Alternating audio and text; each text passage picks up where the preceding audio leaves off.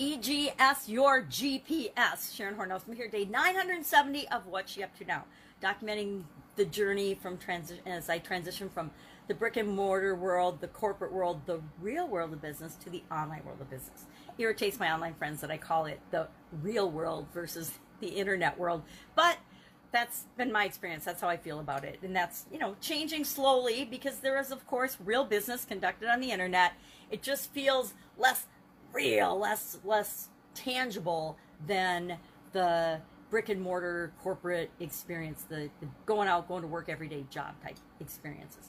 So your GPS is actually your EGS. I was talking about this today on the Setup for Success segment for preparation for the next Get Up and Go challenge. Doing a 30-day, of course, Get Up and Go free challenge on the Get Up and Go challenge page starting October 1st through the 31st. This will be the 4th time I've done a 30-plus day Get Up and Go challenge since COVID started. It's just kind of my way of sharing, tips and tricks and strategies and lessons that have worked to help me in a lot of different areas of my life, especially in the area of dealing with change and challenges. We've all had challenges, literally hundreds of thousands of challenges throughout our life, and I don't think we appreciate how awesome we are at dealing with challenges. So I want to share a framework and show a way that we can install in our subconscious a strategy and a framework that will make sure and guarantee that we're always better off after any change or challenge that we face than before we went into that. It's a big promise, but it's absolutely positively true. We can guarantee results for you and for me and for each and every one of us. Every time I've gone through and done the 30-day challenge, I've made a step change advancement in what it is that I want to achieve, the direction I'm going and where I want to go in not just one area of my life, but in actually all 7 areas of my life. And that's an even bigger promise, and I can't promise that for everybody, but I can promise that you will have at least one area of your life that you can positively impact in a 30-day period. So if you do it over and over again, guess what? All of a sudden, your life is dramatically better in all areas and aspects of your life than had you not paid any attention to it at all. So today's topic for Setup for Success was your emotional guidance system. And I'm beating myself up a little because I think I could have done such a better job presenting the topic than I did. But guess what? I think that about absolutely every single video that I've ever done. And I think it's funny because the first initial thought after every video as I hit share, because I never watch my videos. If I ever watched my videos, I would never have shared a video or a podcast episode in the first place. I would have criticized it, I would have shut myself down, and I would never have shared anything. And I'm over the 3,500 mark, I think as of yesterday. Yesterday, I think it was 3,503 or something episodes on my Pajama Grandma podcast. I still haven't changed the name on that.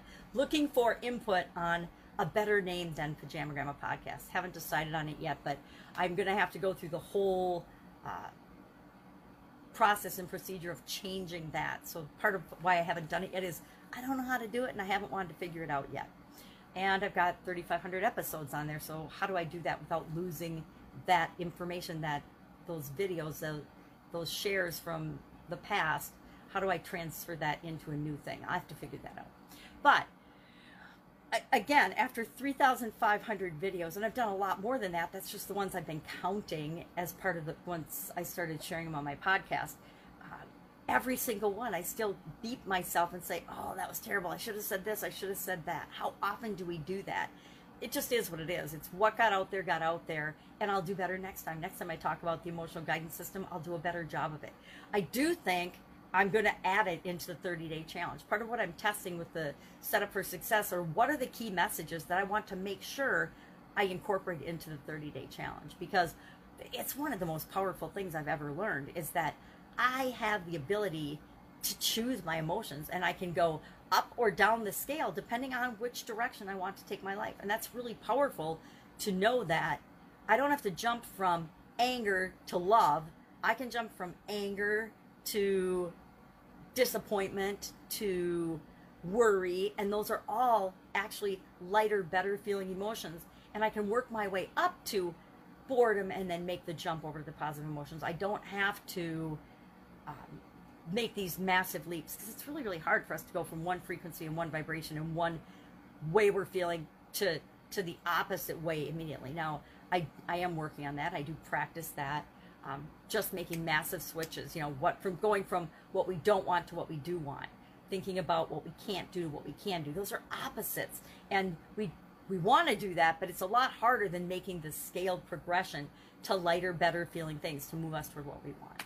And since we're ruled by our emotions, it's really an important tool to have, and to know that we have the power to reach for a slightly better feeling thought. It doesn't have to be a leap across the chasm to the opposite feeling. It can be just slight increments to get us moving and spiraling upward versus downward toward what we want.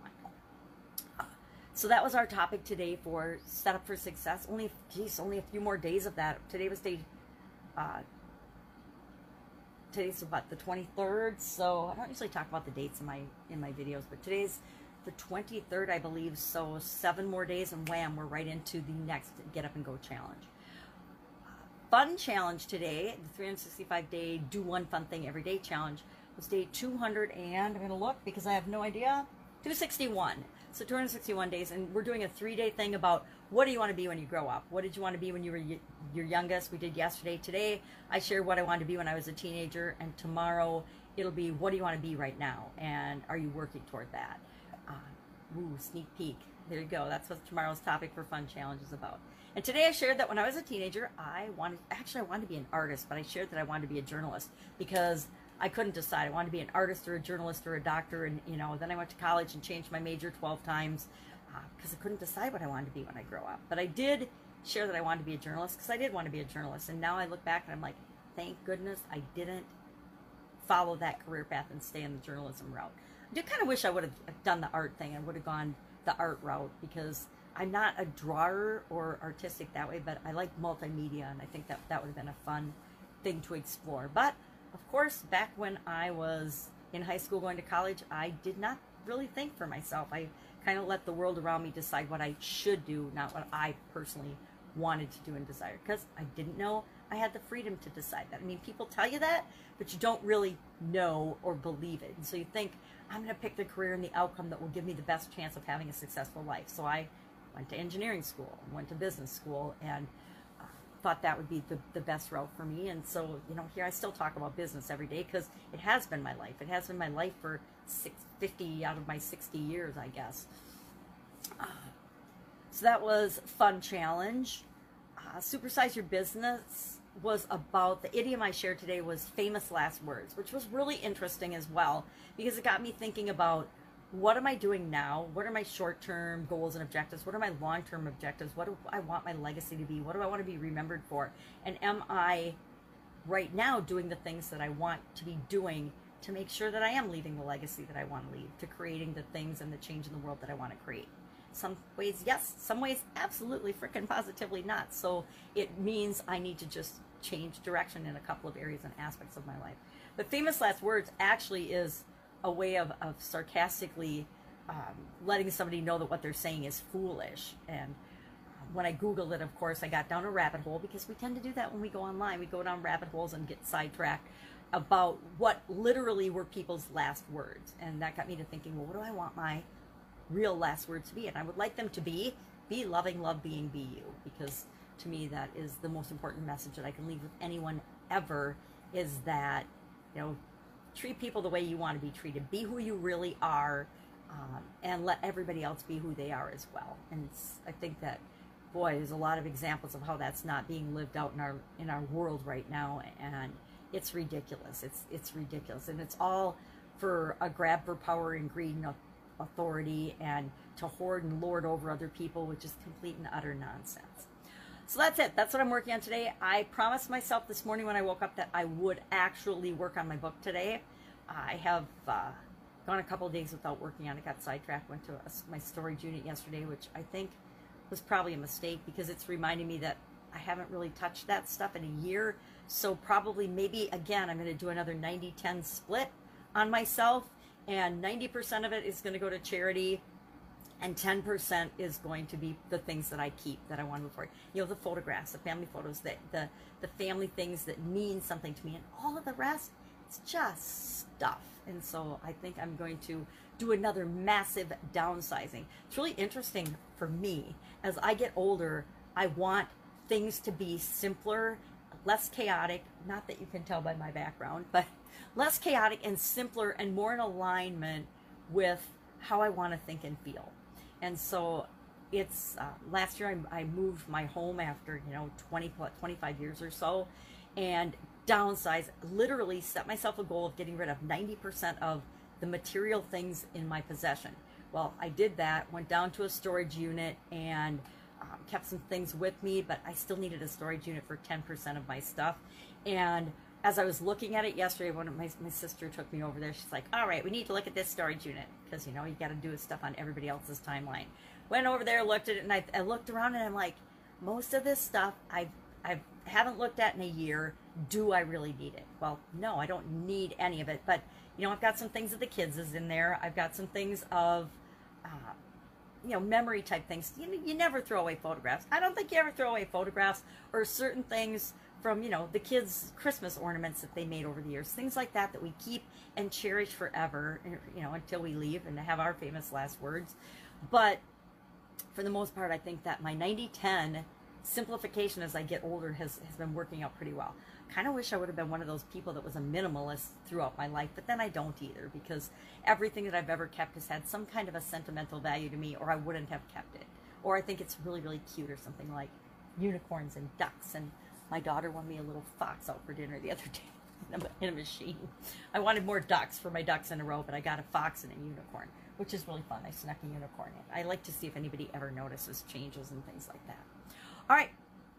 That's it. That's all I've got today. I've got been getting a slightly later start these days, which is cool, but it's out of my normal routine, and I'm pushing back and getting back to my normal way of operating, because it makes me feel better. Once we come up with habits and things that work for us, we want to use those and make those automatic, and habits help us do that. So getting back to some of my normal routines.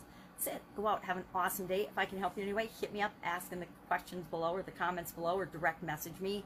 Otherwise, I will be with you tomorrow with another update on what I'm doing as I transition from the corporate and brick and mortar world to the online world.